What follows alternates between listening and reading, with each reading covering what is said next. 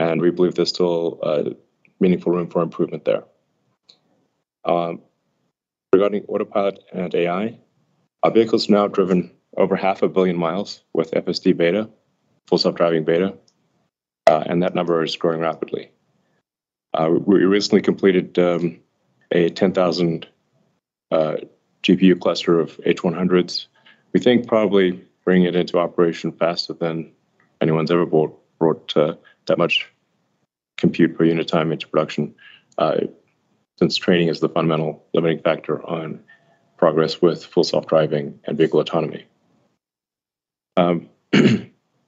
We're also seeing significant promise with FSD version 12. This is the end-to-end AI where it's photon count in, controls out. Or really, you can think of it as there's just a large bit stream coming in and a tiny bit stream going out, compressing reality into a very small set of outputs, which is actually kind of how humans work. The vast majority of human data input is optics from our eyes. And so we are, like the car, photons in, controls out, with neural nets, just neural nets in the middle.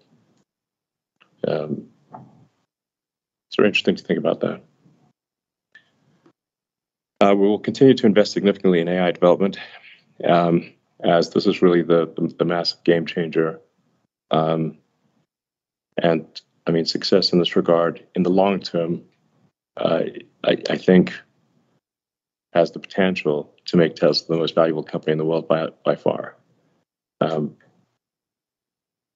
If you have fully autonomous cars at scale and fully autonomous humanoid robots that are truly useful, it's not clear what the limit is. Regarding energy storage, we deployed 4 gigawatt hours of energy of storage products in Q3. And as this business grows, the energy division is becoming our highest margin business. Energy and service now contribute over $500 million to quarterly profit. The Cybertruck, I know a lot of people are excited about the Cybertruck. I am too. I've driven the car. It's an amazing product. I do want to emphasize that there will be enormous challenges in reaching volume production with the Cybertruck, and then in making the Cybertruck cash flow positive. This is simply normal for when you've got a product with a lot of new technology, or any new vehicle, brand new vehicle program, but especially one that is as different and advanced as the Cybertruck, you will have problems proportionate to how many new things you're trying to solve at scale. So I just want to emphasize that while I think this is potentially our best product ever, and I think it is our best product ever, it is going to require immense work to reach volume production and be cash flow positive at a price that people can afford. Often people do not understand what is truly hard. That's why I say prototypes are easy, production is hard. People think it's the idea, or you make a prototype, you design a car, and it's not as though designing a car is that just anyone can do it. It does require taste. It does require effort to design a prototype. But the difficulty of going from a prototype to volume production is like 10,000% harder to get to volume production than to make the prototype in the first place. And then it is even harder than that to reach positive cash flow. That is why there have not been new car startups that have been successful for 100 years, apart from Tesla. So, I just want to temper expectations for Cybertruck. It's a great product, but financially, it will take, a year to 18 months before it is a significant positive cash flow contributor.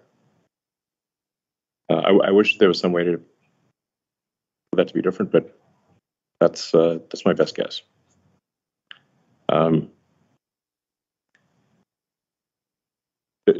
So really the demand is off the charts. We have over 1 million people who have reserved the car.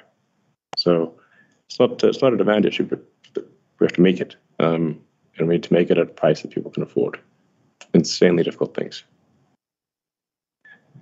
In conclusion, we continue to focus on ramping production while maintaining positive cash flow, and we continue to target and expect to have around 1.8 million vehicle deliveries, as stated earlier this year.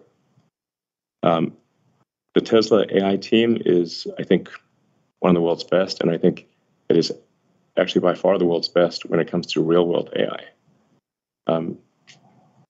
I'll say that again. Tesla has the best real-world AI team on Earth, period. And it's getting better. And lastly, I wanted to thank all of our employees who are making a lot of extra effort during uncertain times. Thank you very much for your hard work and the impact that you're making. Thank you very much, Elon. And our CFO, Vaibhav, have some opening remarks as well. Thanks, Martin. Our vehicle deliveries in Q3 outpaced production, and we had yet another record quarter of profitability in our energy business. Congratulations to the Tesla team for their continued focus on operational excellence as we navigate through a period of economic uncertainty, higher interest rates, and shifting consumer sentiment. As Elon mentioned, our Q3 operational and financial performance was impacted by planned downtimes for our factory upgrades. This was necessary to allow for further factory improvements and production rate increases. Despite such factory shutdowns, our cost per vehicle decreased to approximately $37,500. We saw sequential decreases in material costs and freight. Reducing the cost of our vehicles is our top priority. On the operating expenses front, R&D expenses continue to rise due to Cybertruck prototype builds and pilot production testing, combined with spend on AI technologies like full self-driving, Optimus, and Dojo.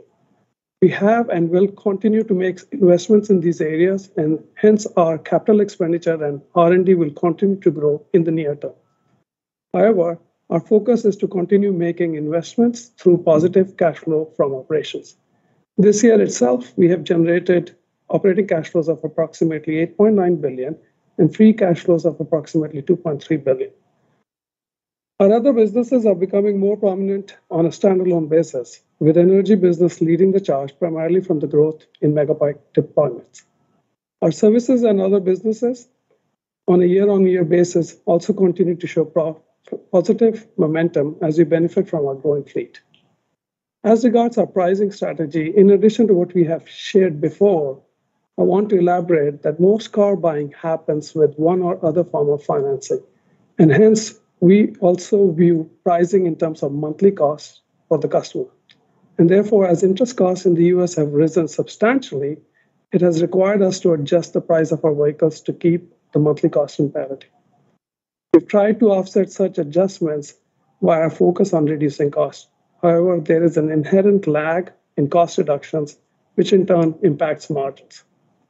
To that extent, we recently announced a partner vehicle leasing program in the US, whereby you can get a standard range Model Y for as low as $399 a month. In conclusion, as we navigate through a challenging economic environment, we're focused on reducing costs, maximizing delivery volumes, and continuing making investments in the future, in particular AI and other next-generation platforms. We believe this strategy positions us well for the long term. Once again, I would like to thank the Tesla team for their efforts in the last quarter.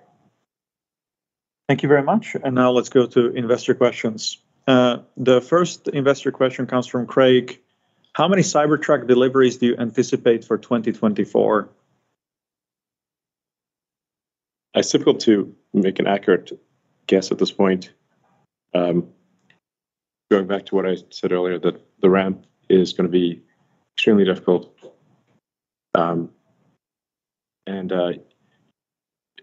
I said, there's no way around that. If we just try to do some copycat vehicle design, of which there are literally 200 models that are slight variations on a theme in the combustion engine world, just distinctions without a difference, then it's really not that hard. But if you want to do something radical and innovative and something really special like the Cybertruck, it is extremely difficult because there's nothing to copy. You have to invent not just the car, but the way to make the car. So the more uncharted the territory, the less predictable the outcome. Now, I can say that if you say, well, where will things end up? I think we'll end up with roughly 250,000 Cybertrucks a year. But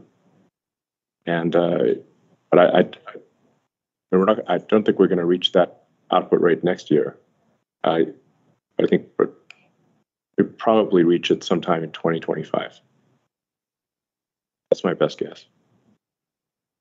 Thank you. The second question is, can you provide a progress update on the 4680 cell, particularly progress towards performance improvements and cost savings outlined on Battery Day? Thank you.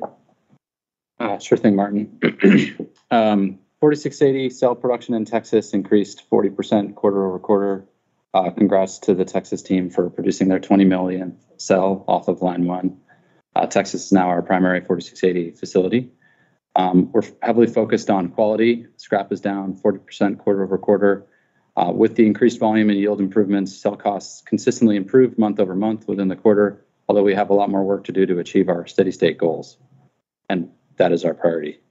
The Cybertruck cell, with 10% higher energy than our Model Y cell, started production on line 2 in Texas.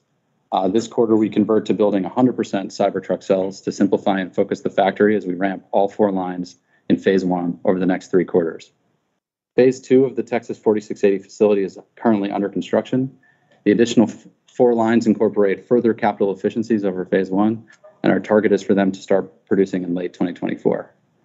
Lastly, in Cato, we're retooling to enable large-scale pilot runs of our next-generation cell designs. Cato's long-term goal is to be the launch pad for new cells, 1 generation ahead of our mass production facilities, enabling faster iteration and smoother ramp-ups of new designs. Thank you. The next question from institutional investors, could you please provide an update on capacity expansion plans for companies' factories in Berlin and Austin, and the opening schedule of Gigafactory Mexico?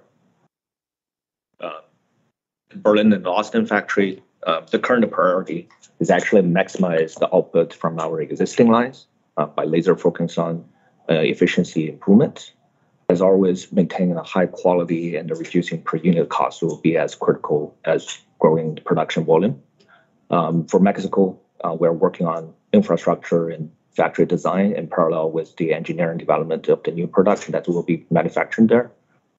That's all I can share for that.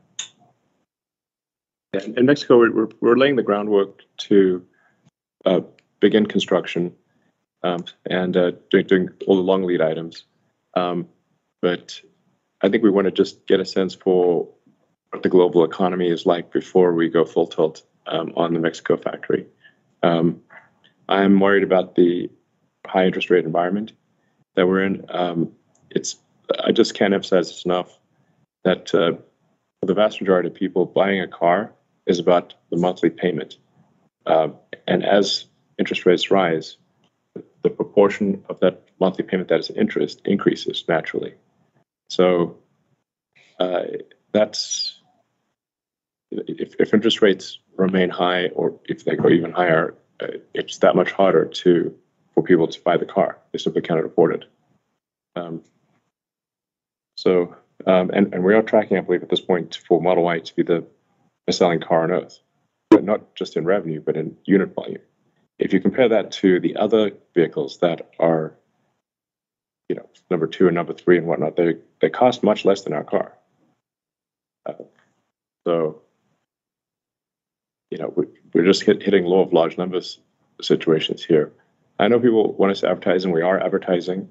I think there is something to be gained on the advertising front. I don't think it's nothing.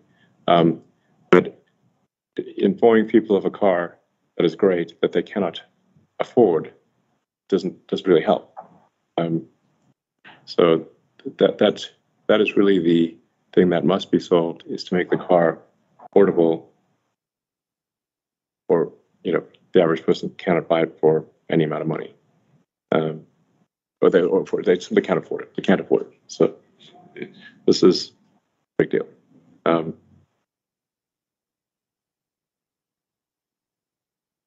Okay, thank you very much.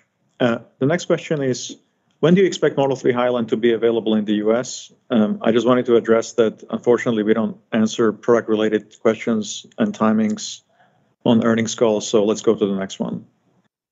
Current sell-side consensus assumes that Tesla will deliver 2.3 million vehicles in 2024, representing 28% growth versus 2023 guidance. Is this growth rate achievable without any mass market launches in 2024? And when does Tesla expect to return to its 50% long-term CAGR? Thanks for the question. When we look at 2024, there are a lot of moving pieces. Elon just talked about what is happening in the macroeconomic environment. So we're focused on growing our volumes in a very cost-efficient manner and are carefully reviewing all our options, and we'll be able to provide a much more meaningful update at our next earnings call. Yeah, I mean, the risk of stating the obvious, it is not possible to have a compound growth rate of 50% forever, or you will exceed the mass of the known universe. But I think we will grow very rapidly and much faster than any other car company on Earth by far. Thank you. Next question is, do you have an approximate timeline in mind for the robotaxi, driven or non-driven? What excites you most about how this project is progressing? Well, the robotaxi is necessarily non-driven.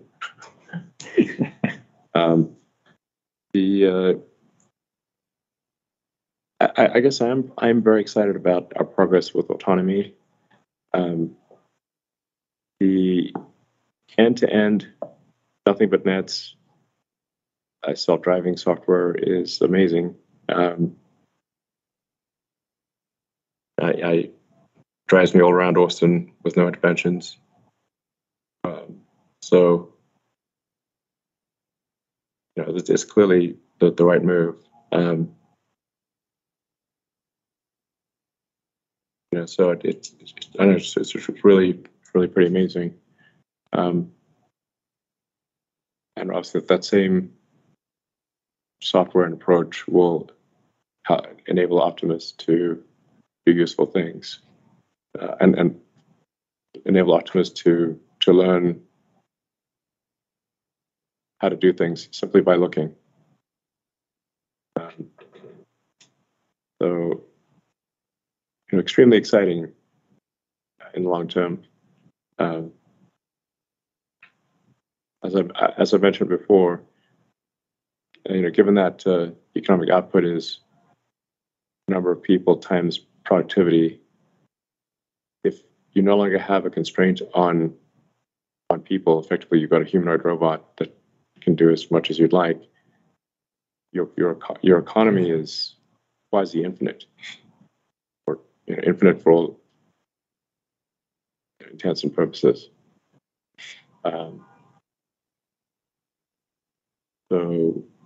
And I don't think anyone's going to do it better than Tesla, not by a long shot. Boston Dynamics is impressive, but their robot lacks a brain. They're like the Wizard of Oz or whatever. Yeah, lacks a brain. And then you also need to be able to design the humanoid robot in such a way that it can be mass manufactured. And then at some point, the robots will manufacture the robots. Now, obviously, we need to make sure that there's a good place for humans in that future, and we do not create some variant of the Terminator outcome. So we're going to put a lot of effort into localized control of the humanoid robot. So basically anyone will be able to shut it off locally, and you can't change that even if you. With like a software update, you can't change that. It has to be hard-coded. Thank you. The next question is, why was the price dropped on FSD if it is getting better and robotaxi is expected so soon?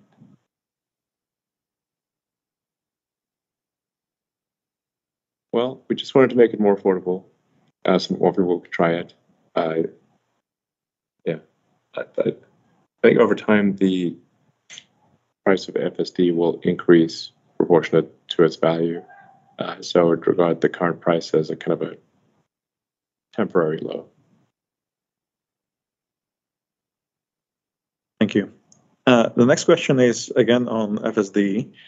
Mercedes is accepting legal liability for when its level 3 autonomous driving system Drive Pilot is active. Is Tesla planning to accept legal liability for FSD? And if so, when? Well, there's a lot of people that assume we have legal liability, judging by the lawsuits.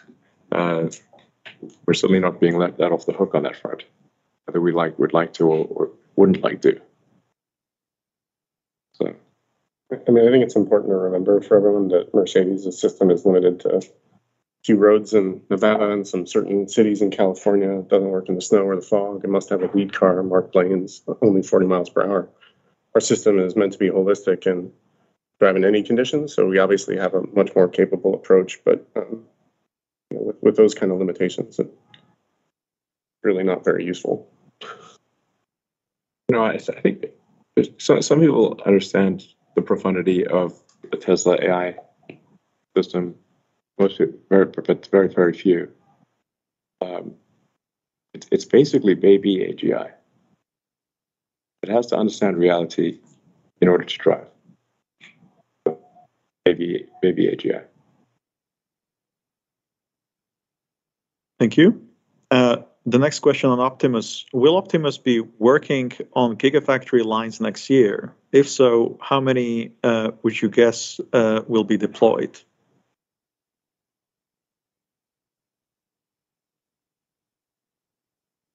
I think at this point we are not ready to discuss details of the Optimus program, but we will provide periodic updates online. So as you can see, where Optimus a year ago could barely walk, and now it can do yoga. So a few years from now, it can probably do ballet. Sounds good. And the last question from investors is, neural net path planning represents a significant advance in capability and safety for FSD. What steps is Tesla taking to make this technology available outside the US? Yeah, our approach has been to try to get it, the more places we try to make it work, the harder the problem is. So the reason we don't do it in all countries simultaneously is that it would take much longer to make it work anywhere at all. That's why it's currently just North America. And also for most parts of the world, you have to get approval before deploying things, whereas in the US, you can deploy things at risk, or at least you can take liability for what you deploy. So whereas most countries require some sort of extensive approval program. So we only want to go through that extensive approval program when we think it's kind of ready for prime time in that country. I apologize that it's not in those countries, but we keep finding ways to make it better, and it needs to drive. It needs to drive such that it exceeds the even unsupervised, significantly exceeds the probability of injury of a human. Or significantly better, a lower probability of injury than a human by far. I think we're tracking to that point very quickly. Obviously, in the past, I've been overly optimistic about this. The reason I've been overly optimistic is that the progress tends to sort of look like a log curve, which is that you have kind of rapid initial improvements that if you were to extrapolate that sort of rapid, fairly linear rate of improvement, you get to self-driving quite quickly, but then the rate of improvement curves over logarithmically and starts to asymptote.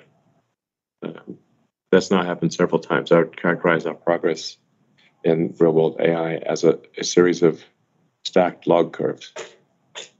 I think that is also true in other parts of AI, like LLMs and whatnot. Series of stacked log curves. Each log curve gets higher than the last one. So if you keep stacking them, keep stacking logs, eventually you get to FSD. Thank you. Let's now go to analyst questions. The first question comes from Will Stein from Truist. Will, please go ahead and unmute yourself. Great. Thanks so much for taking my question, and thanks for all the updates today. We learned earlier in the call, it sounds like you don't think the truck will ramp to significant volume until its third year of production. Should we have a similar anticipation for the ramp of the next-gen platform, or is there any reason that we should be maybe more optimistic or pessimistic about the ramp profile there? Thank you. Yeah, I mean, to be clear, it's not really the third year of production. It's kind of like the 18th month of production is roughly my guess. So it's just that it'll happen is that it starts this year, spans next year, and gets to 2025. So technically there are 3 calendar years in there, but there's actually only 18 months, not 3 years. I would be very disappointed if it took us, and that would be shocking if it took us 3 years. But 18 months from initial deliveries to reach volume and reach prosperity with an immense, I can't tell you how much the blood, sweat, and tears level required to achieve that is just staggering. I've been through it many times. And then here we go again.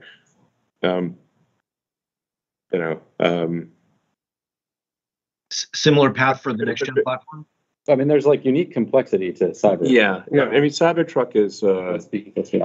Yeah, I mean, we dug our own grave with Cybertruck. Nobody, in general, I probably nobody digs their grave better than themselves, and so, it is. Cybertruck is one of those special products that comes along only once in a long while. And special products that come along once in a long while are just incredibly difficult to bring to market, to reach volume, to be prosperous. It's fundamental to the nature of the newness. So now the sort of high volume, low cost, smaller vehicle is actually much more conventional. In terms of like the technologies we're putting into it, we didn't have to invent how to bend full hard stainless steel or have mega 9,000 ton castings or the largest hot stamping in the world or new high voltage.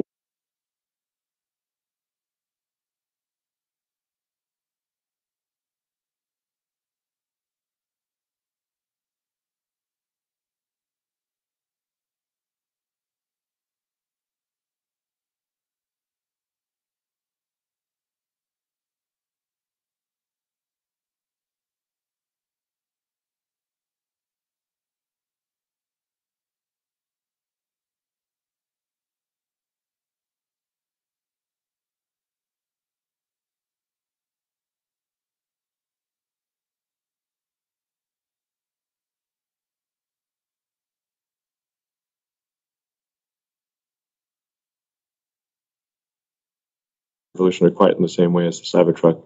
I think it will be quite a fast ramp. As Lars was saying, we're doing everything possible to simplify that vehicle in order to achieve a units per minute level that is unheard of in the auto industry. Yeah, I mean, the simplification makes it easier to automate. It also makes it lower cost. Yeah, it's the intrinsically lower cost. Yeah. Let's be clear, is it'll be cool, but it's utilitarian. It's not meant to be, fill you with, awe and magic. It's can get you from A to B. And it'll be still beautiful, but it's utilitarian. It's a utility. Doesn't have 14 inches of travel on its suspension. Yeah, as an example. Yeah. The Cybertruck has a lot of bells and whistles. All right, thank you very much. Let's go to Pierre Ferragut from New Street Research. Hey, can you hear me fine? Yes? Yes. Hey, I have a follow-up question on FSD and pricing and adoption. So I agree with you that as FSD improves, we should see its value increasing. But I guess the ultimate value of FSD, which is to be able to handle a robo-taxi, is not going to necessarily interest everybody. And you have a bit of a degraded version that would be like a chauffeur service where the car drives by itself, but you still have to be in the car and around. And then there is the hands-on, eyes-on version of the service. And I guess, there should be much lower cost, lower feature kind of variants of the service that could have a very large penetration on your install base, and more expensive one that would remain at a lower penetration level. So I'm just wondering if you're taking that. And last but not least, the simplest version of FSD are available and are going to work from a technical perspective probably before the ultimate robotaxi version can work, if ever. And so I'm wondering how you take that into account in how you're thinking the financial contribution of FSD over time, and whether you could evolve your pricing along that kind of tiers to increase adoption.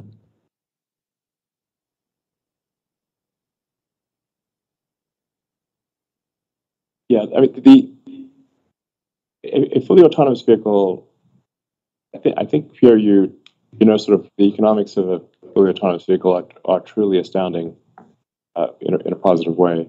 When you look at passenger vehicles today, they only get about 10 to 12 hours of usage per week. That's if you drive an hour and a half a day on average, that's roughly 10 hours a week out of 168 hours. And then there's also you got to have parking and insurance. You got to take care of the car. It's there's a lot of overhead. So it's the economics of the system are just insanely positive. If given that the car, all of the cars we're making and have made for a while, we believe are capable of full autonomy.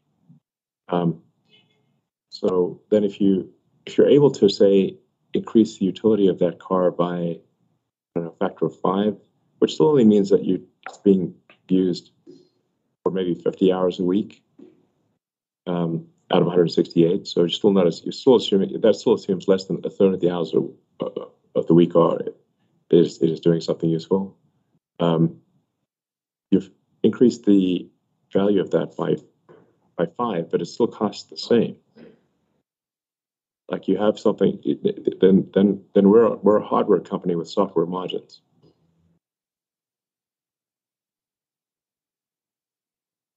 Pierre, do you have a follow-up? Yes, I'd have actually a follow-up on a different topic for you, Vaibhav, if that's okay. It's about your gross margin in the quarter. Could you give us a sense of in how the gross margin evolved sequentially? How much was the impact of idle costs? How much was the sequential benefit, I imagine, of production ramping at Berlin and Austin?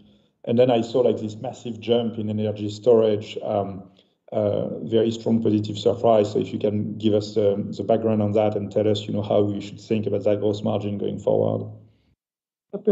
Thanks for that question. So in terms of you have a few different aspects of your question. So if I just look at from Q3 perspective, obviously factory idle time had an impact. It did impact by, I won't give you the exact percentage, but it had decent impact for the quarter. And, when you look at the other pieces which we're trying to do, we did see certain of our other factories ramping up pretty well, right? And they actually contributed pretty well to the margin for this quarter. In fact, one of the factories came pretty close to, in terms of per unit costs, to where we are for one of our other established factory, which is Fremont. So that was a positive in the quarter. And when it comes to energy margins, Megapack deployment was the key driver there. And that product has done well. On the cost curve also, we've been able to do a lot there. But I do want to caution that, Megapack deployments are a bit lumpy. So yes, we had a great quarter this period, but depending upon where we are trying to deploy that product in different markets, you would see periods wherein there would be downward pressure on deployment because of us trying to get the product to that exact place where product in transit. Yeah. Yes. Yeah. Okay, thank you very much. Let's go to Rod Lash from Wolfe Research. Rod, feel free to unmute yourself. Thanks. Really nice to see the rate of vehicle cost improvement despite the downtime that you took.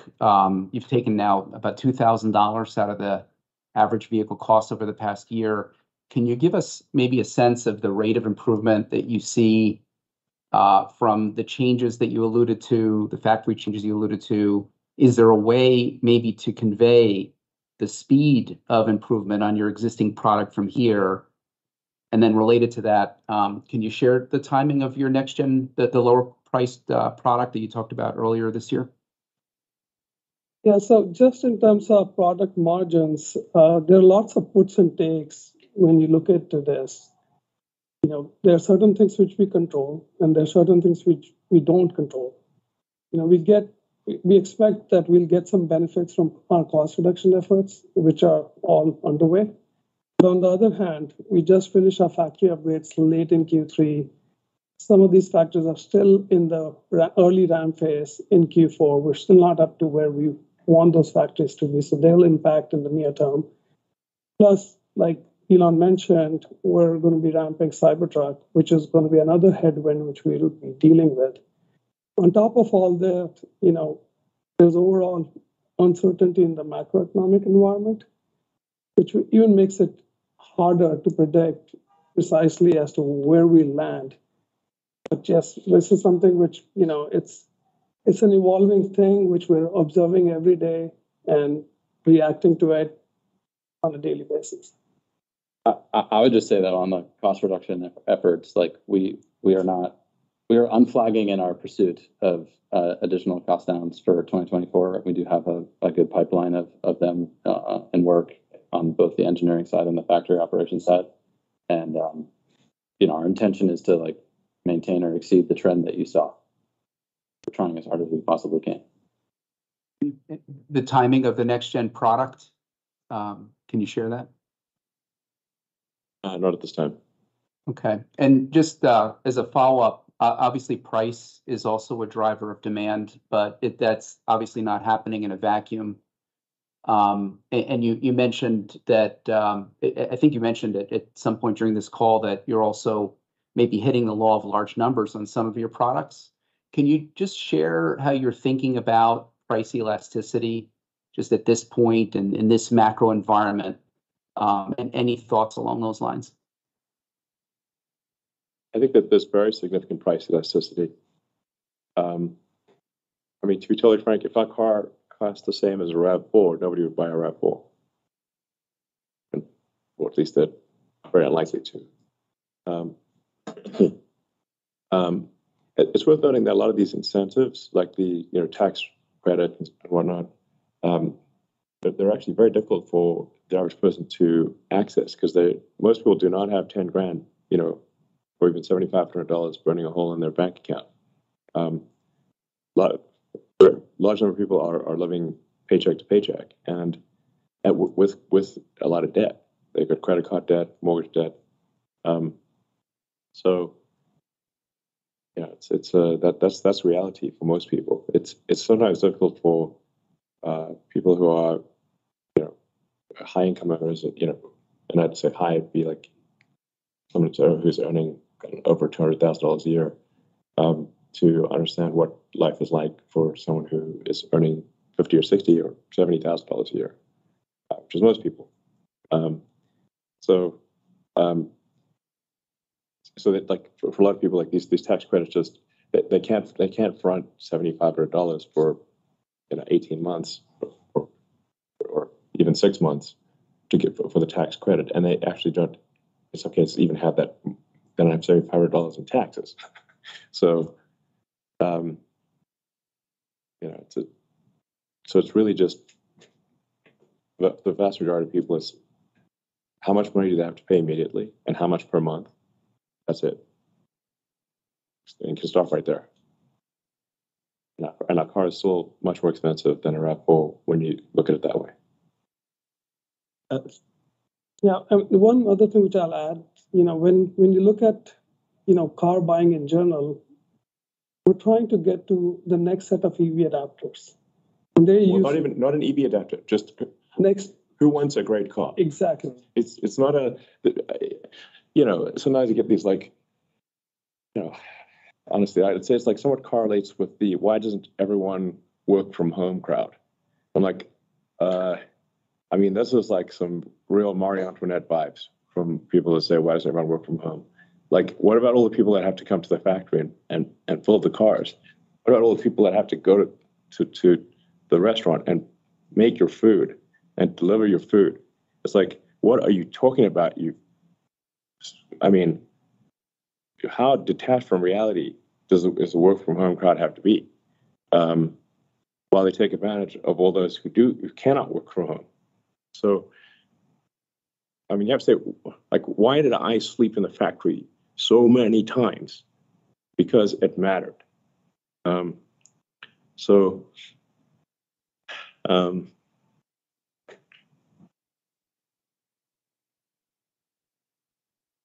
I just can't emphasize how important cost is. It's not an optional thing for most people. It is a necessary thing. We have to make our cars more affordable so people can buy it. And I keep harping on this interest thing, but it just raises the cost of the car. We're looking at an internal analysis, which we think is more or less on track. That when you look at the cost or the price reductions we've made in, say, the Model Y, and you compare that to how much people's monthly payment has risen due to interest rates, the price of the Model Y is almost unchanged. If you factor in the change in interest rates. Yes, which is that's what I'm trying to say. The thing that matters is the monthly pay. It's how much money do they have to put down, and do they literally have that in their bank account, or will the check bounce? And then what is the monthly payment? And it doesn't matter if that monthly payment is principal, interest, or whatever. It's just a number, and that number has to not cause their bank account to go negative. That's it. So, going from near zero interest rates to the current very high interest rates, the actual monthly payment is basically the same. It's just a bunch more of it is going to interest. And there are some incremental challenges beyond that, which is the difficulty of getting credit at all has increased. And so the number of people who simply cannot get credit, period. Even if they've got a job and everything's solid, the banks are, a little gun shy on handing out credit, given that a bunch of them kicked the bucket earlier this year. There's also just fewer options. Even if they want to hand out credit, fewer banks to go there. It's like, does your bank still exist? Yeah. Well, if your bank does not exist, you have to establish a relationship with a new bank. So a lot of regional banks are, died. And I mean, even Credit Suisse, I mean, geez, that was a shocker. Got a 160-year-old-ish Swiss institution that doesn't exist anymore. That's mind-blowing. I think there's still quite a few shoes to drop on the bad credit situation. Commercial real estate obviously is in terrible shape.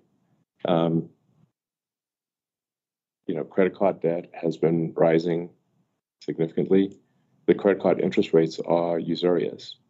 Over 20% interest rates, meaning which over time it becomes obviously extremely punishing.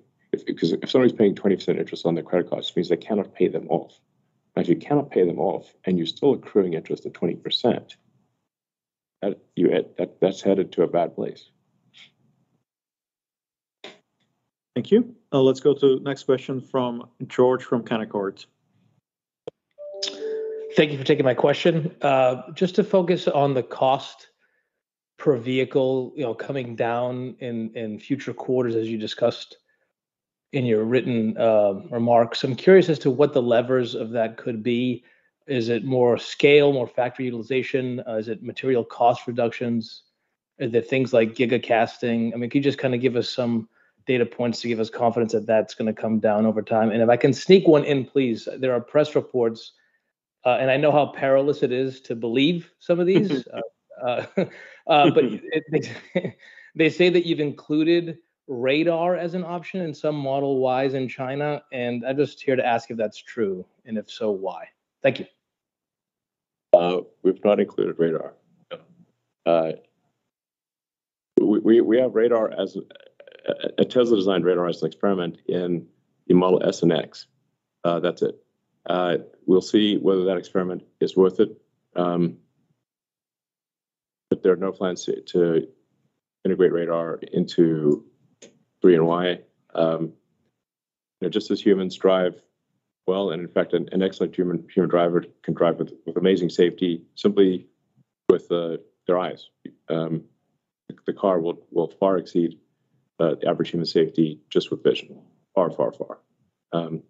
Because the car is looking in all directions at once, and we don't have eyes in the back of our head. So, the computer never gets tired, and never gets distracted, get drunk, hopefully. So radar is, it's not. What really matters is how much does it affect the probability of an accident, and in order for the radar to be effective, you have to be able to do radar-only braking, or you have to do actions that are radar-only. Otherwise, you get this disambiguation problem between vision and radar. That's why we actually turned off the radar in cars historically that we had shipped. All 3 and Y used to have radar, but we turned it off because the radar actually generated more noise than signal. Now, the Tesla designed radar is a high-resolution radar that has some potential to be useful, but the jury is still very much out on whether that is in fact the case. On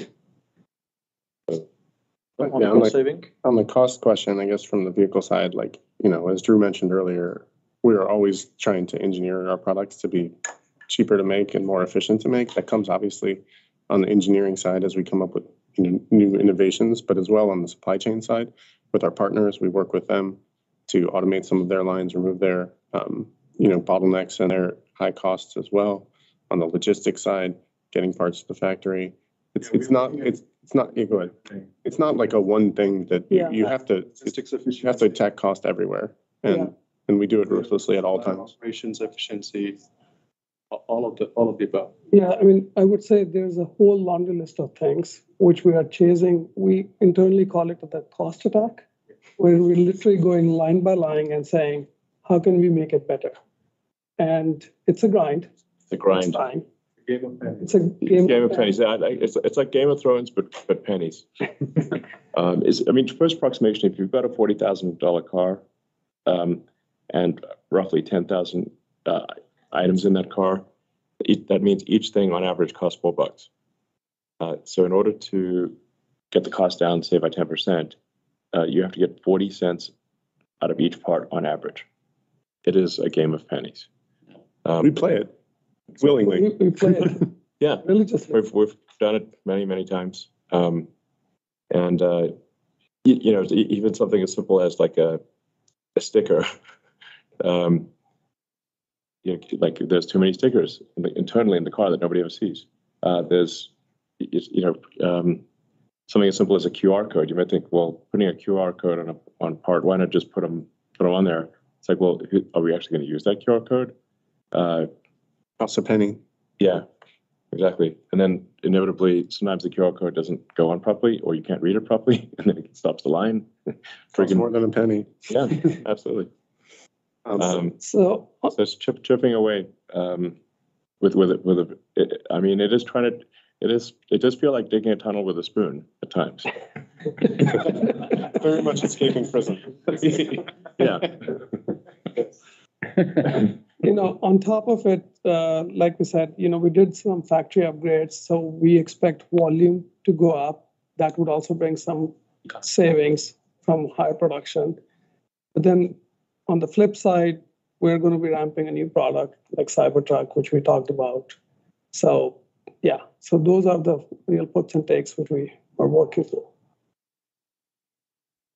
Yeah, but there's not like some accidentally, some brick of gold that we've gotten left in the car, unfortunately. And it's, we're trying to be very rigorous about improving the quality and capability of the car, because it's like any fool can reduce the cost of a car by making it worse, and just deleting functionality and capability, and that's how cool this sort of any fool. It's like if you want to lose weight and you say, well, I need to lose 15 pounds right away. Well, you could chop your arm off, but then you're sitting there with one arm, and you're still fat.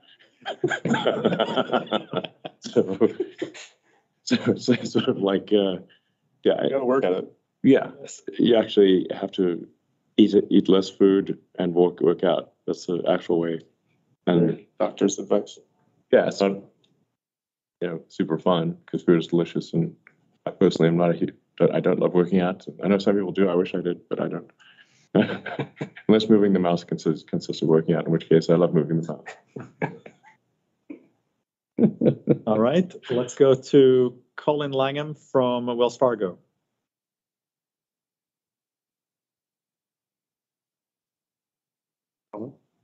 Colin, can you unmute yourself? Oh, sorry about that. Do you hear me now? Yes. Oh, great. Thanks for taking my question. You said in the commentary that you're not going full tilt on the plant in Mexico until there's signs that the economy is strong. Can you continue at a 50% CAGR without that plant? And where would that come from? And any color on what you mean sort of not going full tilt? Could that plant get delayed indefinitely? Or what are we kind of talking about? No, we're definitely making the factory in Mexico. We feel very good about that. We put a lot of effort into looking at different locations, and we feel very good about that location. And we are going to build a factory there, and it's going to be great.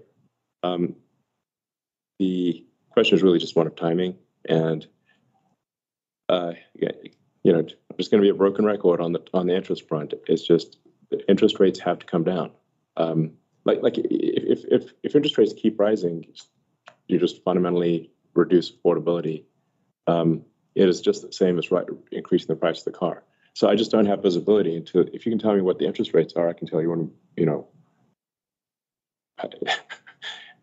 when we should build the factory. We're going to build it, and I think we'll start the initial phases of construction next year. But I am still somewhat scarred by 2009, when General Motors and Chrysler went bankrupt. So, well, that's now 14 years ago. It's that is seared into my mind with a branding iron. Because Tesla was just hanging on by a thread during that entire time, and when we closed off a financing round in 2008 at 6 p.m. December 24th, Christmas Eve, and if we had not closed that financing round, we would have bounced payroll 2 days after Christmas. So we actually closed that round on the last hour of the last day that it was possible. Stressful, to say the least, and then barely made it through 2009. So I'm like, I don't want to be going at top speed into uncertainty. A lot of wars going on in the world, obviously, as well. And we have room here, like in Giga, Texas. You said we still have room in this building. It's not full with Cybertruck and Model Y, and there's plenty of growth opportunities still to have inside the building where our team already is. We also have 2,000 acres here. Yeah, so there's also a bunch more. We're actually only occupying a tiny corner of the land that we have. But we could technically do all the scaling necessary just here.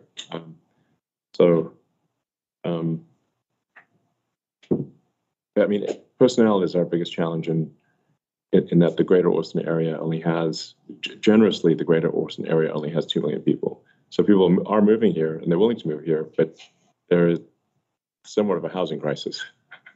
They got to live somewhere. So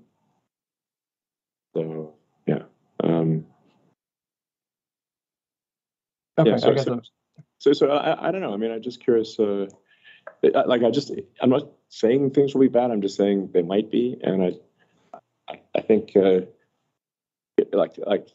Tesla is an incredibly capable ship, but if we need to make sure, if the macroeconomic conditions are stormy, even if the best ship is still going to have tough times, the weaker ships will sink. We're not going to sink, but even a great ship in a storm has challenges.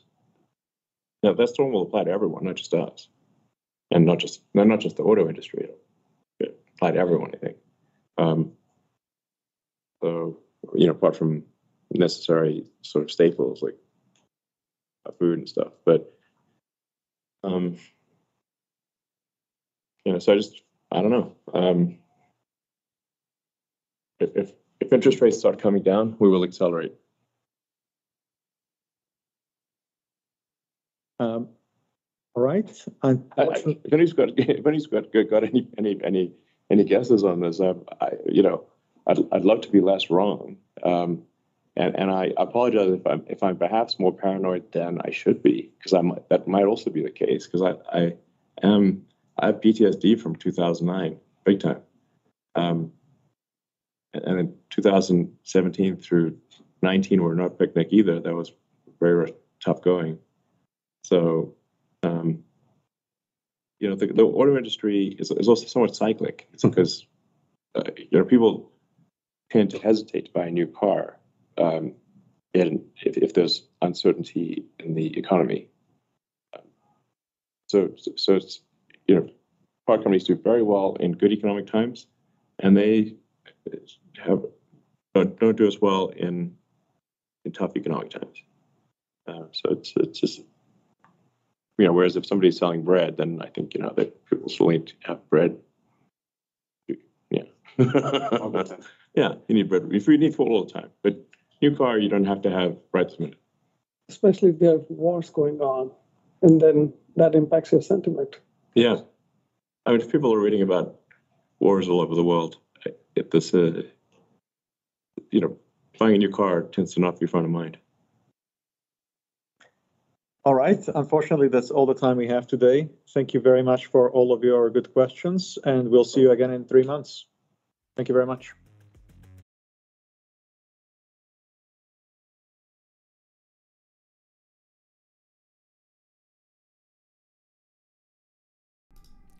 All right, hey everybody.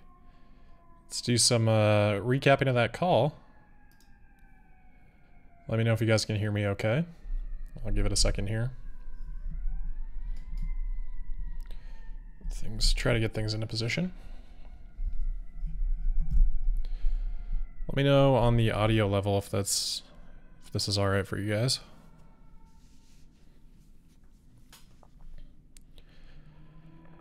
And we'll talk about, got a lot to talk about. Sounds good. Okay, thanks. Hear you. Audio good. All right. Yeah, let me know if the levels are okay. Just kind of guessing a bit here. All right. Well, I'm seeing a lot of comments. Seeing a lot of comments about people saying that the call was depressing. Yeah, I mean, obviously not the... If I had to line up my favorite earnings calls, this certainly would not be the tops. I think this kind of extends what we had talked about. Hopefully you guys had seen the shareholder letter and their reaction to the financials and all that stuff. But I think this kind of carried forward what we had talked about during that recap, where on the vehicle capacity page, Tesla had talked about 4 Giga Texas, 4 Giga Berlin, and then 4 Shanghai. All 3 of those factories, Tesla gave comments about relatively slow ramp-ups from here. So Berlin and Texas, they said, slow ramps. And then for the Giga Shanghai, they said, we're basically fully ramped for the time being. So I think what we heard from Elon here confirmed what we had sort of guessed at that point, was that Tesla is taking their foot off the accelerator a bit in terms of production growth during this period of time. Obviously, higher interest rates than we've had for the last few years. Still relative to historical interest rates. Obviously, there have been times in the past where it's been higher, but as Elon said, it is obviously impacting payments. And despite significant price cuts from Tesla, when you're financing a vehicle, like most people are doing, that's going to impact affordability. The EV tax credit obviously should be offsetting a significant portion of that in the United States, not necessarily internationally, obviously. However, as Elon pointed out, because it's not a point of sale credit right now, it's also non-refundable credit right now. The eligibility for that and the impact of that is a little bit limited. So hopefully those things both improve a little bit heading into next year, even if we do see some reductions in credits. So hopefully those are, positive factors. And hopefully we're also at the top of the interest rates. I mean, we've heard Fed comments now about maybe pausing for a bit. So we seem to be getting closer. And I think the market's expectations are kind of indicating that right now too. So, hopefully things are getting to a point where we're starting to change a bit in terms of the trajectory, which will be potentially pretty meaningful. So outside of that, I mean, I don't know that there's, a whole lot that we learned that was kind of new on this call. Obviously, we got some details on Cybertruck, Elon talking about how this is going to be pretty difficult to ramp. We should have known that now for a while. Obviously, at the unveiling, part of the pitch of the Cybertruck was that this was going to be a little bit of an easier to produce vehicle because of how it's designed. But over time, that sort of narrative changed from Tesla. And as there are a lot of new things with this, unsurprisingly, I think, it's going to be a long time. It's going to be a long ramp to profitability, as any new vehicle would be. So just something to keep in mind, especially next quarter as that starts to hit. I'm just going to kind of cycle through my notes here and we can go point by point because I know there's things in here. Sorry for the audio dropping a couple times. That was on Tesla's end on YouTube. Nothing I could do here. Sounded like maybe the X version of the audio for the interview or for the earnings call was okay. So I might have to switch to that as the feed next time. We'll see if that was okay, and we'll see what we missed if that did actually get captured. But again, apologies for that. All right, so just looking through here, sort of opening comments is kind of stuff that we've all talked about either in the shareholder letter or prior to this in previous episodes or earnings calls.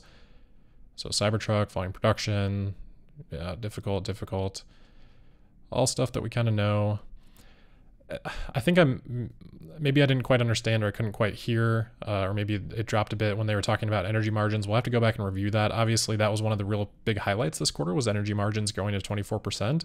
As Elon noted, that's their best margin business now, with non-X credit automotive gross margin coming in at like 16.3%, I believe, but even including regulatory credits in the 18% range. So for Megapack to now be 24%, that's super, super exciting. Obviously, that business continues to grow quickly. And right now, Tesla's doing about 16 gigawatt hours annually, but they're ramping their production to 40 gigawatt hours just from their California facility. And then they'll also add the China facility as well and ramp that up to 80. So there's a lot of growth left in that business, which is exciting, especially as Elon's comments indicate we're probably at a little bit of a plateau period now for Model Y and Model 3. And obviously, S and X have reached that, for quite some time. So at least we've got a little bit to look forward to there with Megapack, kind of continuing to drive some growth as we wait for some next generation vehicles like Cybertruck, like Semi, like next generation vehicle, the lower cost vehicle to help drive growth again. And then obviously macroeconomic changes could contribute to that as well. Let's see. So no answer on Cybertruck deliveries, and I'm not surprised. Elon's never really ever given a specific number like that. He always talks about things in terms of run rates. So basically saying they'll get to 5,000 a week sometime in 2025, probably reaching that rate. That doesn't mean 250,000 produced in 2025. It just means reaching that rate sometime in 2025. And obviously on the earnings report letter, Tesla indicated greater than 125,000 as the production capacity. So I would expect they're kind of initially ramping to that, and then continuing to ramp in sort of like a phase 2 way up to 5K a week, again in about 18 months. 4680, Drew always lists those stats off super quickly, so it's kind of hard to catch them. But he did say that production increased 40% quarter over quarter. I think that's actually not quite as rapid of growth as we'd seen in Q2. I think it was 80% if I remember correctly, but obviously that base is going to be significantly higher as off of those types of growth rates. Annualized, that's still very strong. And then it sounds like they're going to be making probably the next step change sometime in early 2024. Drew mentioned that they've got 4 lines of 4680 production capacity under construction.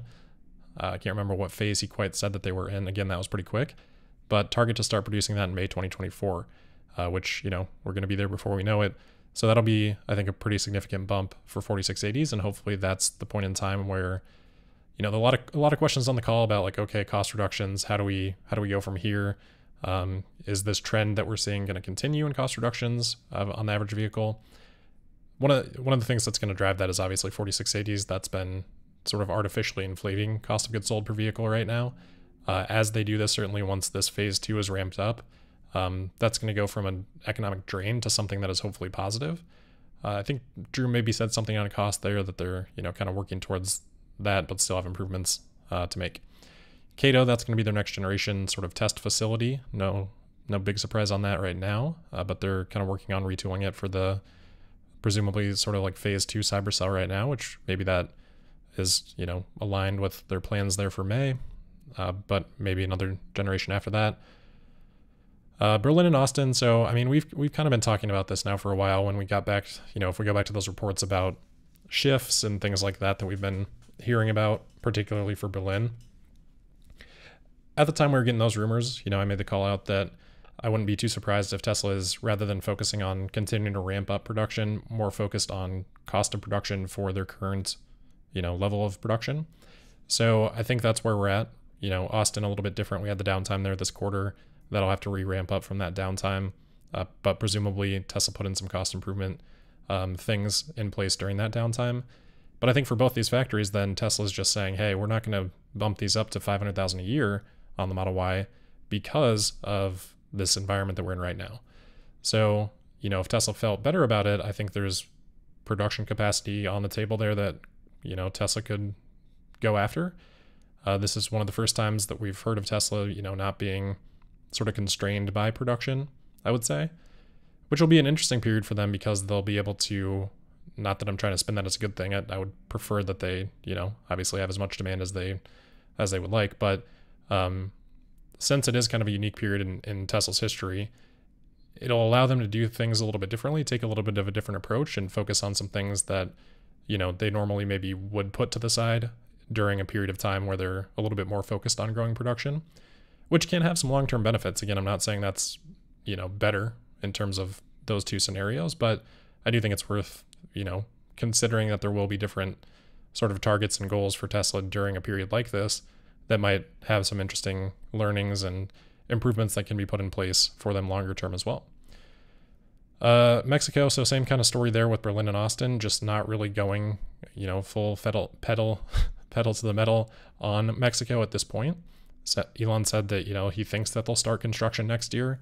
I think originally, sort of the original communication we heard was, I don't know, like 9 months or something. I think we kind of thought that it would start this year, 2023.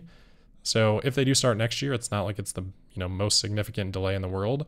And really, the point in time from which they start to when they actually start producing vehicles is probably the most critical factor. But as we had talked about, Tesla's kind of already made the decision to, rather than kick off the next generation vehicle in Giga Mexico, to kind of move that over to Giga Texas. So I don't think that Mexico is really a gating factor for, really anything in the next year or maybe even 2 years. So obviously my preference would be for them to kind of get started on that earlier, just so it's ready to go when they feel like it can go. But at the same time, there's probably some time that we've got here where they can, wait a bit before it starts being super impactful to, longer term things. Now, obviously it presents a little bit of a gap next year and maybe 2025 even, where, probably one of the more disappointing things from this call was, I don't know where in the notes this was, but so 50%. So yeah, that was something I was really disappointed to hear from Elon. Originally the plan, this probably goes back to, I don't know, like 2020, 2021, I think is what Tesla says it was in their earnings report. But I think even before that, there were comments about, 50% compound annual growth rate is kind of the target. That gets us to 4 million or so in 2024, in 2025, gets us to 20 million in 2030, actually above that. But, that was kind of the targets that were laid out, right? It was 50% CAGR, and it was, roughly 4 million in 2025, although a little bit less specificity around that one, and, 20 million in 2030. This to me sounds like an early indication of like, hey, that's not the benchmark anymore, at least for right now, which that's obviously super disappointing.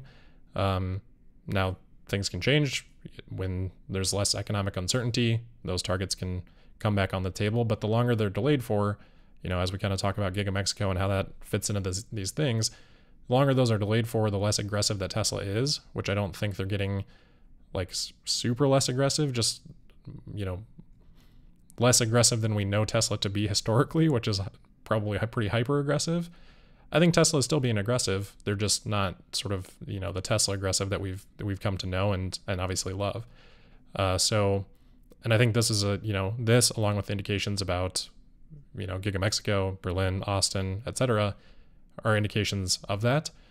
And I think, long term that will have an impact in terms of pushing out some of these targets that Tesla has kind of laid out. So again, that part of the call and even in the shareholder letter, we kind of started to get an allusion to that, is definitely disappointing. Robotaxi stuff, I mean, we've heard it so many times now. Not sure there was anything too new on that. I wish we would have heard a little bit more about FSD 12. The little bit that we did here, I think, was not super encouraging because Elon said, the more geographies or regions or localities that we try to put FSD in, the harder the problem gets. Obviously, it's already an extremely hard problem, so that's very intuitive and not at all surprising. But at the same time, FSD 12 and 10 neural network, that is supposed to be something that kind of not alleviates those problems, but hopefully kind of addresses them. So for him to talk about FSD 12 at the same time as talking about how it's harder to do in different geographies and things like that, while it does make sense, is also, I wish it would have just been presented a little bit more bullishly, I guess, if that makes sense, than how it was. So not something I'm necessarily like super disappointed in on that front, but I don't think we got anything like excellent or super exciting about FSD 12, which is probably one of the things that, right now when we're, as we talked about in the shareholder letter, right now when we're kind of waiting for those next generation of products, if FSD can make some good progress, that also something that kind of bridges that gap potentially, but we obviously have to wait and see. Optimus, we kind of heard about that. Elon didn't want to give any indication of, production or whether or not that'd be useful next year. He had previously said it would, so I wouldn't say it's, necessarily tempering expectations on that, but seemed a little bit less bullish than the last update. But obviously we just saw, the video that Tesla put out, which I think was pretty exciting. Price on FSD, so temporarily low. Basically, Elon didn't say it during this part, one of the rare parts that didn't come back to interest rates, but I do think, obviously with the higher interest rates, Tesla lowering the price of FSD is somewhat commensurate with those interest rate increases as well. So I think that's probably played a role there. The Mercedes level 3 stuff, I like the question actually. Some people might be surprised by that. I usually don't love all the questions, but the question is interesting because, Tesla's system is obviously on a holistic level just not even really comparable with Mercedes. It's so far ahead in terms of what it can actually do, but Mercedes has decided to focus on just a very narrow operational domain, and in that narrow domain, accepting the liability for it. So I wish it would have been framed differently than it was so that we could have gotten a better answer on it. I mean, sometimes it's difficult because you can frame a question perfectly and Tesla can answer it however they want. They don't have to answer it, but it is an interesting thing to think about, especially again during this period where maybe there's not as much growth in the other parts of the business. If Tesla were to say, hey, while FSD is still in development, can we dedicate a very small portion of our time to starting to, conquer some of these domains essentially, where, Tesla's starting to accept liability. And when they do that, I think that creates a tremendous amount of value for customers, even if it's not the solution that Tesla is working towards. And ultimately they have to make the decision because whether or not the work that would go into something like that is worth it. That's, a decision that I don't think any of us could make without that information about how much work it would be. But if it were easy enough and Tesla could offer something like this in a broader area and under broader circumstances, I think that customers would really appreciate that. If you can sort of get your time back, I mean, that's kind of what Ford has talked about, that they're just working on that now instead of FSD. But like just imagine that, you've got the split of autopilot and FSD, and the autopilot functionality, although it's limited in terms of where you can use it, if you could use it and it takes over the liability and you don't have to pay attention, I think people would be much more willing to pay for a monthly subscription for that. Or, we talked a little bit earlier today about paying per mile or something like that. I think that becomes instantly more valuable and people can recognize the value of that a lot easier as well. So it's interesting. Again, we didn't really get into that in terms of the answer, but I do wonder as the longer that FSD takes, the more something like that I think is going to make sense. And that's where it's just kind of the balance of like, how much effort do you want to spend on that versus just trying to, get the full solution. And obviously Tesla so far has picked to dedicate everything to the full solution, which ultimately I think is the right move. But, there's some space in there for other decisions that could be interesting. Optimus, we talked about that. Progress tends to look like a log curve. Kind of talked about that. Elon's mentioned those things before. Ramp of the Cybertruck. So yeah, this was a little bit more positive than I think initially maybe people would have interpreted it as. 18 months, I don't think anyone should be surprised by that. We've seen vehicle ramps many times, and best case scenario, you're talking about something in Giga Shanghai that's already been produced somewhere else, and even that's going to take a year. Maybe best case kind of like 9 months.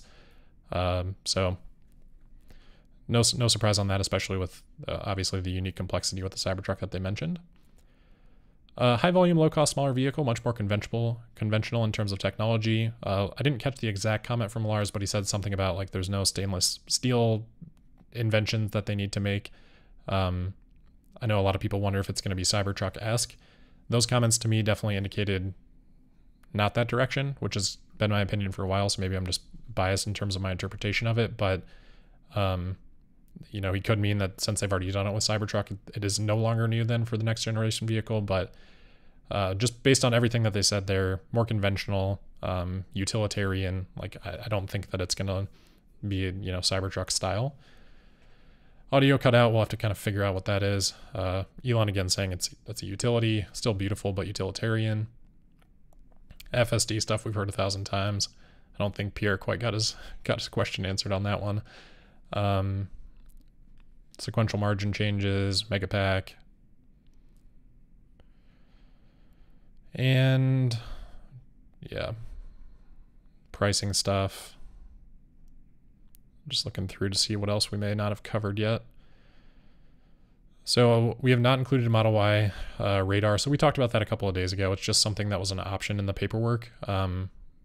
I don't think anyone necessarily thought that they were putting it in already, but maybe, and Elon's answer here didn't exclude this possibility. Maybe Tesla just has left it open in case they do want to add, you know, the Tesla designed radar at some point. The game of pennies. Elon had some good jokes in there. I was laughing. Volume. It's unclear exactly the volume comments. I mean, the volume is going to increase obviously from where we're at now in Q3 because of the downtime. But at the same time, they said that volume is not going to ramp that much further. So I think the CFO was talking about just how volume will increase from where it was this quarter. But I don't expect that that also meant that they'll continue to significantly increase that. As for next year, you know, I was asked about what the unit guidance might be for next year. And they said, you know, we'll have an update on that on the next call. I think this is another good time where it's really helpful for people to just sit down and like model the business. It doesn't have to be anything like super detailed or crazy, but just kind of look at production by factory and see what you think makes sense. It is difficult to find a path to, you know, really significant increases next year, and that becomes even more difficult, which is kind of what the analysts are trying to capture here. You can kind of tell by their questions that with the updates about not much increases in Shanghai, Berlin, Texas. Obviously, Mexico is not going to contribute next year. Fremont, we kind of know what it is, right? Like, I don't think anyone expects any major increases there. So after the Highland ramp, you know, it's just kind of difficult to see where any additional volume starts to come from. And then when you're in that scenario, you're kind of capped on what the volume can be for next year.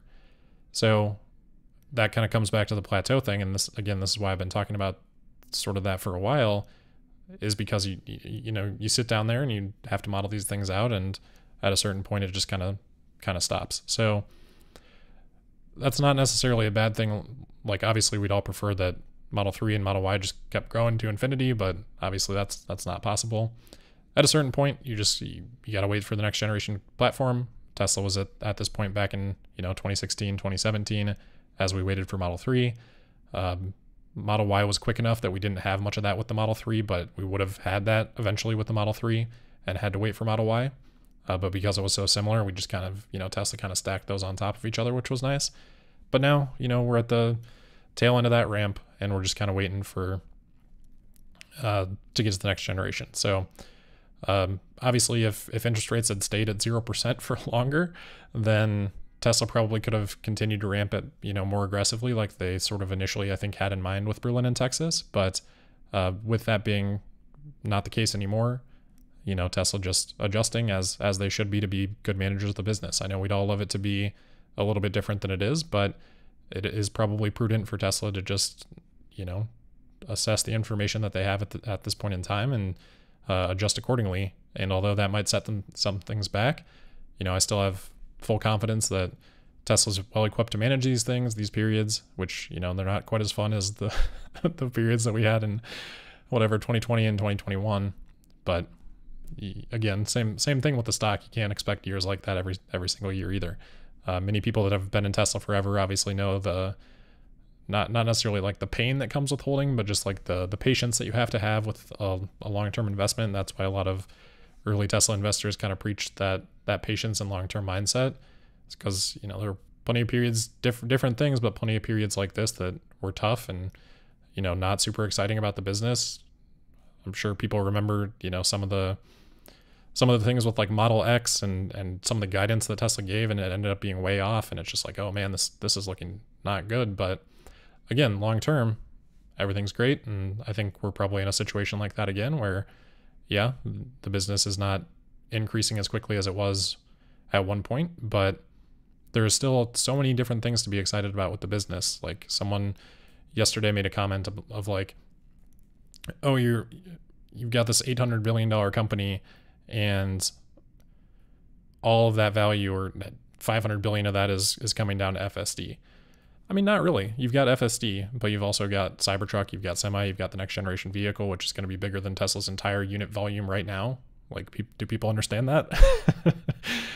Probably by a significant margin. So that's, those things are all on the horizon, and so many other things, supercharging, Tesla Insurance, energy, like 24% gross margins on Tesla Energy.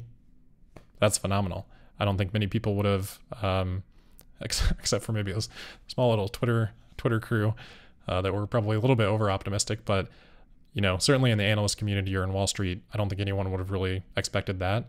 And that's a very exciting business. I mean, that was what, a third of Tesla's profit, or well, more like a tenth of Tesla's profit this quarter, but growing and growing more quickly. So I think there's tons to be excited about with the energy business. And there's a long list of things in the business that Tesla's doing. And then you got to consider competition, right? Like, yeah, things aren't as exciting in the financials for Tesla right now as they were a year ago, but like, look at the announcements that we're hearing from Ford. Look at the situation that Ford, GM, Stellantis are in right now with the UAW. We just heard from GM earlier this week that they're delaying investments in EVs. Like, that's going to hurt them, just like we talked about with Tesla not being quite as aggressive. Might shift some of Tesla's things back a little bit. That probably goes double or triple for a company like GM. I would much prefer to be in the situation where Tesla's in, and have the capability of delivering these products, earning cash flow, and reinvesting that cash flow into their future growth, both in terms of AI and in terms of vehicles and energy and all the other stuff we just listed, than be in a position like GM where it's like, oh man, we're kind of reliant on these ICE vehicles, which are becoming more and more expensive because of interest rates. And then we also have to be making all these new investments in this EV business that we really don't know much about, that we really have no historical success with, that only looks like it's going to be draining our profitability. And by the way, Tesla's out there and they just don't really care. They're going to cut prices and make things more affordable, and they can manage to do that because they're already at scale. That's what you got to compete with. Like, this is just night and day in terms of the comparison with Tesla's businesses. And you've got BYD out there that's doing well, but that's pretty much it. Volkswagen looked like maybe it was taking the steps in the right direction, but they've regressed so far in the last year. Toyota continues to just do nothing. So the market's wide open, and Tesla's continues to be significantly better positioned than anybody out there to take it. So that's where we say, like, yeah, this is maybe a disappointing quarter. Still a lot to be excited about long term. We talked earlier about like holding two thoughts in your mind at the same time, and that's one of it. People, again, sitting here saying in the chat like, oh, depressing call, like Rob looks depressed. People just say that all the time. We talked about that earlier today as well, but no, it's fine. I mean, again, long list of things to be excited about, and I don't think that list of things changes, right? Like, the only thing that maybe changes a little bit today is that we probably get a little bit lower peak ramps for Model Y in Berlin and Texas. Like, well, do I own Tesla stock because I thought that Berlin and Texas were going to produce 250,000 more Model Ys than they might? No. Like, that's not really a contributing factor at all. So while I would love if they could do that and Tesla earns more money and the stock price is better faster, that'd be awesome. But it's also not why I'm an investor in Tesla, why I've been an investor in Tesla for more than a decade, and probably will continue to be an investor for a decade, because I'm excited about these other things, not just about, Model 3 and Model Y. All right, well, that was a long comment. Definitely making Mexico. Giga Texas, we talked about some of the things there. Yeah. All right, yeah, so I mean, a lot of stuff there. Again, people are saying like Elon's depressed too. It's just stop reading into stuff like that. It's rarely accurate, as I have found from people assessing my own mood on a daily podcast. Like, Elon's got a lot going on, doesn't necessarily reflect on anything that he's talking about at that moment. Obviously, there's things that aren't super exciting that he has to share here, but so it could be, but just it's not a very accurate route to go down, which I can say from my own personal experience pretty confidently. All right, looking at the stock here, so down about 4%. Obviously, we started off a lot higher before the call. I'm not surprised. Again, I think there's not a lot in the call to be like really happy about or really support the stock in the short term, certainly. So I'm not surprised. I was actually surprised, as we talked about earlier, that the stock was up after the report, because I think it had alluded to a lot of the stuff that we heard on the call. Maybe people just didn't quite catch that yet, but I'm not surprised. I think, you know, I also wouldn't be surprised if it gets a little bit tougher from here. Analysts are going to go back now, and I'm not sure what consensus is for 2024 right now, but anyone that kind of had significant growth is going to have to probably come back and cut that sort of stuff out. So if anything, price targets are probably coming down from here. Not that that's really the main factor that's going to drive the stock or anything like that, but I'd be surprised if we get a lot of upgrades or anything coming out of this call. So, all right, what questions you guys got? This is usually we kind of wrap these up a little bit quicker, but I'll stick around, and if people want to just kind of ask them questions. I know it's, again, calls like this not the most fun, so happy to stay a little bit longer and just kind of chat. Probably a little bit better for X spaces, but I did see some super chats come through. This software is different. Luckily, we made it through the call. If you guys remember last quarter, I had issues. I had completely set this up on a new computer now, so seems like we were okay except for Tesla's drops. Rex, thank you. Appreciate that. Good to see you on here. Elon should come on Tesla Daily every few months to talk about anything and everything and stay off these calls. Make it half and rough. Yeah, I mean, I guess I would take that. Just trying to see.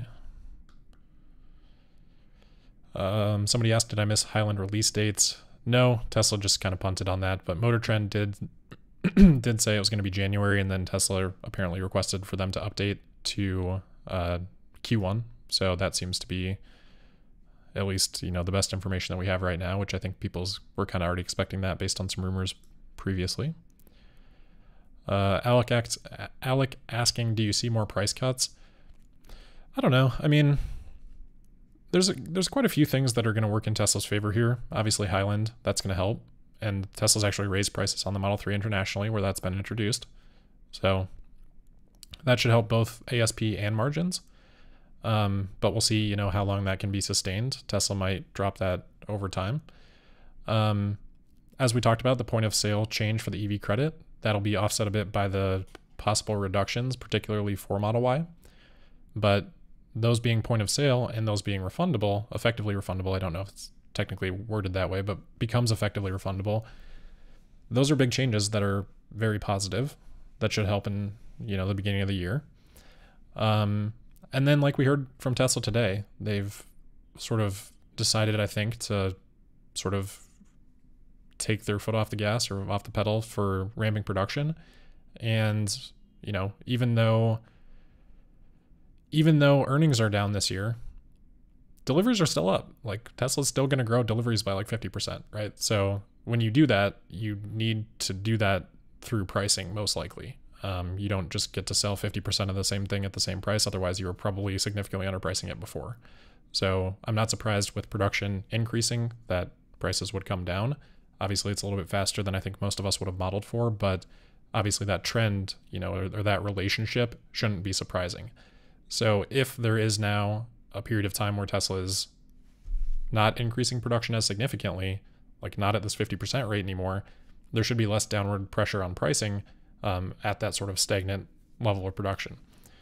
Now, which of those is preferable, up to people to decide, but just, again, that relationship exists. So one thing we skipped over here that I meant to mention, I just didn't catch it in the notes because I think it was just a one short one, but Elon did say, you know, we are advertising. He seemed relatively positive about how that could affect the business in terms of the benefit that it could have. So I think that'll be a welcome thing for people as they kind of process things. You know, there's a lot to sort through here, but I think as people kind of circle back around to that, that'll be something that at least analysts and Wall Street kind of view as a positive. And I'd expect that we'll see more efforts from Tesla on that, especially as they kind of, operating margins come lower and they've got less room. Like when you're sitting there at a 19% or 15% operating margin, it's pretty easy to just say, okay, let's just cut prices, right?